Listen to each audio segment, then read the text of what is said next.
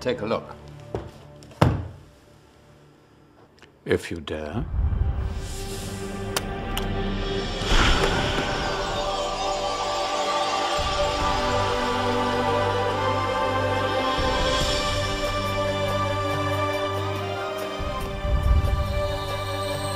What's going on? Welcome to the Dark Ages, or as it should be known, the Golden Ages. We have about 1,000 years of amnesia, which is called the Dark Ages. In the West, we went through the Dark Ages, and if you like, the candle of human knowledge and understanding was carried by the Islamic world. That's the story we want to give. It's like a shock. Ah, inventions? Do these people have inventions, they say? And of course they do. 1001 Inventions is a global educational initiative.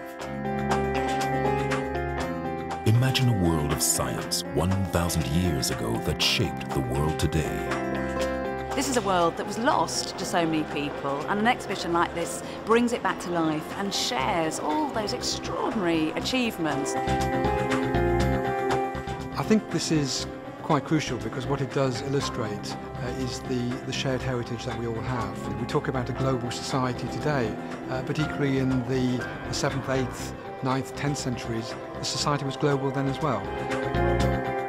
This new space is using the historical roots of science as a means and as a tool for social cohesion and cultural convergence, where people respect and harmonize with each other.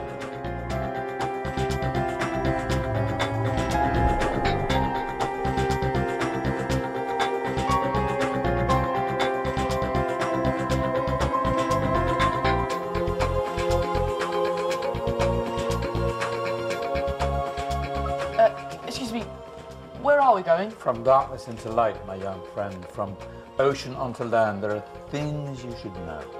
Oh, yes, indeed.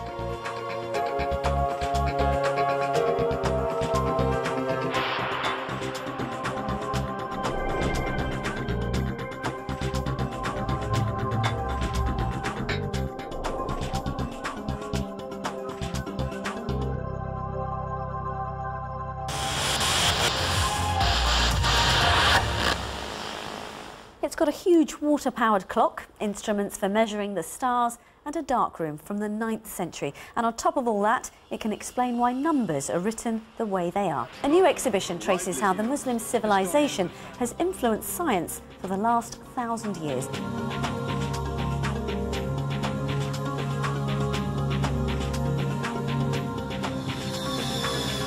It's a wonderful teaching resource we've now got here. We've learned how to translate words from English to Arabic in a matter of seconds. If they never thought of any of this back then, we would have been having like cameras and cinemas nowadays. The exhibition is a blockbuster. In London, we had 450,000 people through the doors, similar number in Istanbul. And here in New York, we're beginning to attract large numbers of people into the Hall of Science.